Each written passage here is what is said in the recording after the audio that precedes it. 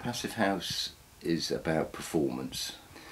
In Europe they will build with solid masonry and clad with insulation such as polystyrene, and then sprayed smart renders. They can build with rain screens of cedar boarding. Britain and Denmark, I believe, have a tradition of cavity wall construction. That is what most builders in this country understand, and most clients actually. That's the way that we're going to construct Denby Dale. There are advantages and disadvantages. The first advantage is thermal mass. To get as much mass within the insulated envelope, it is better to use concrete. So we've got concrete floor slab and dense concrete inner leaf to the outer walling and internal partitions. We are used to building in that way. We know where we stand, and also we have the advantage of good sound insulation and minimal cracking of plasterwork. So from our point of view there are quite a few advantages. The other constraint was that in West Yorkshire we have a tradition of natural stone. The local planning department stipulated the use of stone on the outside of the building. So here we are, we've landed back at a cavity wall construction. We have experience of this over the years, and we built a low energy house in Longwood, in fact called the Longwood Low Energy House in the 1990s, where we built with a 6-inch cavity, unheard of at the time. Denby Dale is doubling that, and we're having 300mm. Disadvantages: it's more difficult to have continuity compared with, say, a timber frame, which you can line with vapour barriers and air tightness tapes at a given time in the construction.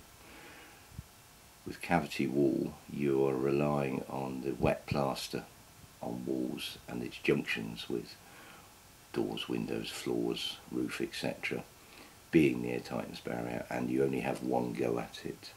Timber frame, you can actually test it as you're constructing before you do the final finishes, allowing you maybe more latitude in repair work. We've now got to the position of the floor and foundations fully finished. We're now moving on to our cavity wall, which we are building in dense concrete block, as I discussed already, for thermal store inside. 300mm of dry therm fiberglass insulation bats in 300mm layers, and 100mm of natural stone.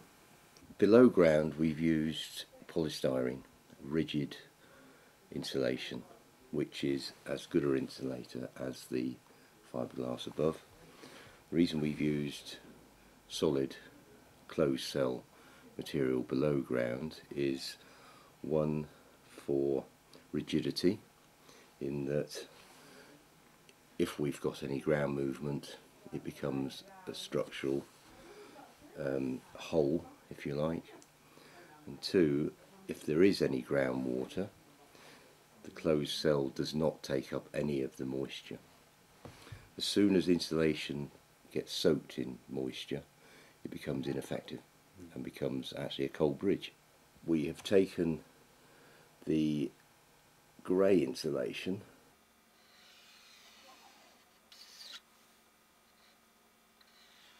like so.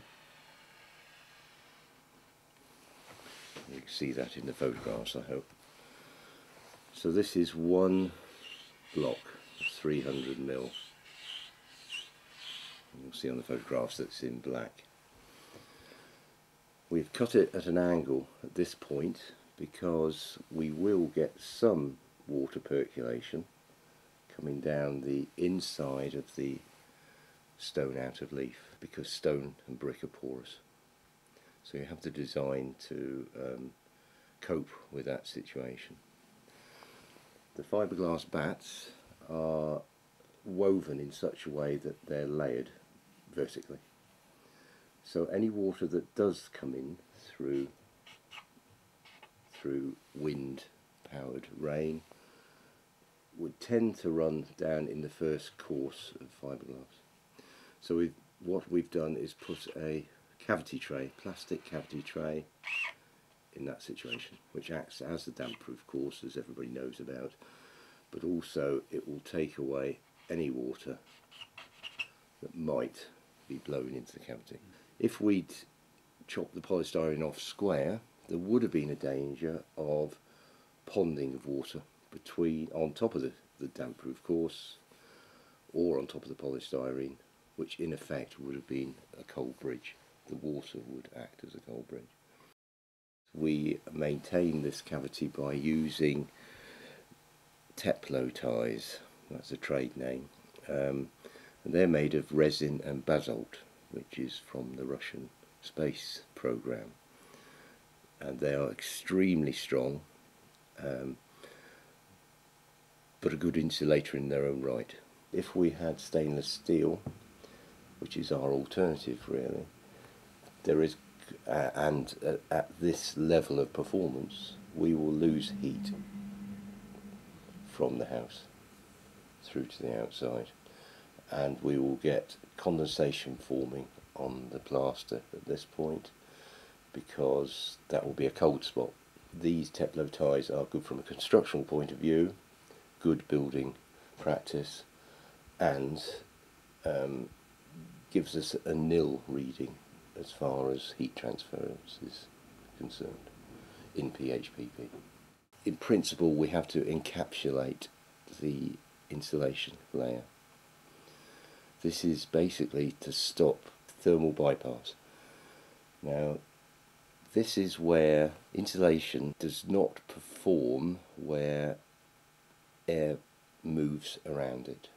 But basically, wind blowing past or through the insulation can make it perform to 40% less in certain situations. Again, crucial. Now, the way we've coped with this is by having our cavity walls. We have our wind and rain barrier, which in our case is stonework, a traditional system. But also the cavity will be closed at the top, and it's basically got no openings into it at any point, including around window openings. So we're trying to stop air movement either through or around the insulation.